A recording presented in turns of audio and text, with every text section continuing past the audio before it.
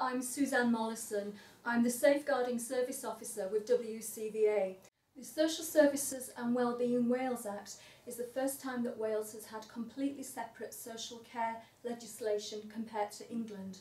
The third sector in Wales will be greatly affected by the Act because there is a great new demand for co-production, which will be working together on a multi-agency basis, for citizen-led organisations, which is, we know, a big area of work for the third sector.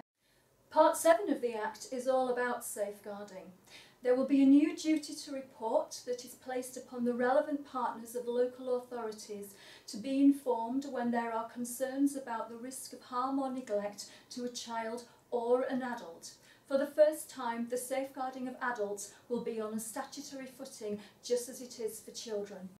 The first place that you can get more information about the Act is on the Hub. This is supported by Care Council for Wales right here, and you can find out lots of information.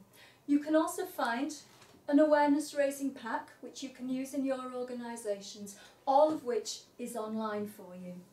There are also new modules of training that are coming out to give further information for people whose roles will mean that they need to be complicit with the Act from April of next year.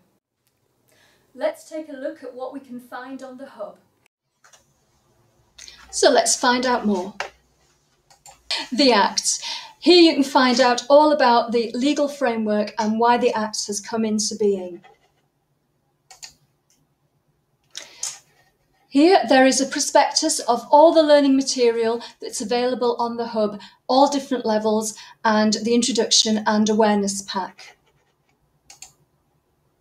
Here are the news pages. Watch what's coming up next. Maybe it'll be this video.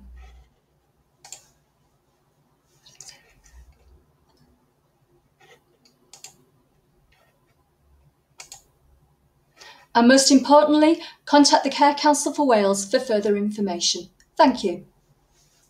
The third sector can still contribute to materials for everybody by sending anything they already have, existing case studies or stories about how people use the principles of, say, co-production, multi-agency working that meet the needs of our people or children or carers, and they can send that information to the Care Council for Wales, where it will be made freely available on their website through the Hub. It's a perfect time to do that before we roll towards implementation of April of 2016.